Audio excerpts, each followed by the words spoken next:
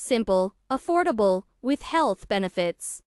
Garlic tincture on vodka is drunk exclusively by drops and never as a strong drink.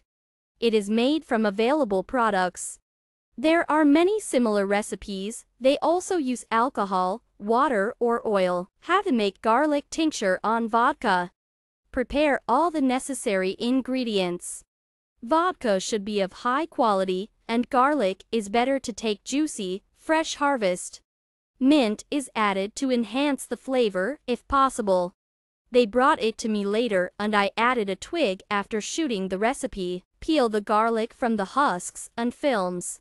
Remove the damaged places from the teeth with a knife. Rinse the garlic cloves under cool, running water, put them in a colander and let the water drain or dry them with paper towels. Do not neglect this procedure. For a good result, the raw materials must be clean. Then the garlic should be crushed.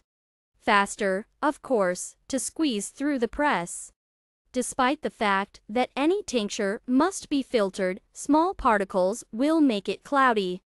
Therefore, I prefer to cut thin slices with a knife. Garlic will perfectly extract the juice and the tincture will be easy to filter. Take a clean and dry glass jar, pour crushed garlic into it and pour vodka.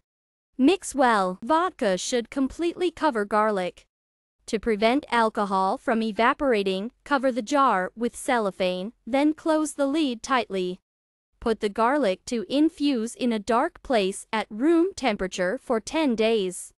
After every 2 to 3 days, do not forget to shake the jar. After 10 days, take out the jar with the infused liquid and strain it through several layers of gauze.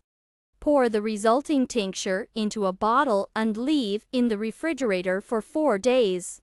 It is recommended to take the tincture 3 times a day, half an hour before meals for 10 drops, adding them to 1 tsp milk so as not to burn the walls of the stomach. It is believed that it is a tonic. It is recommended to drink it for a course of 1 month. Store the tincture in the refrigerator.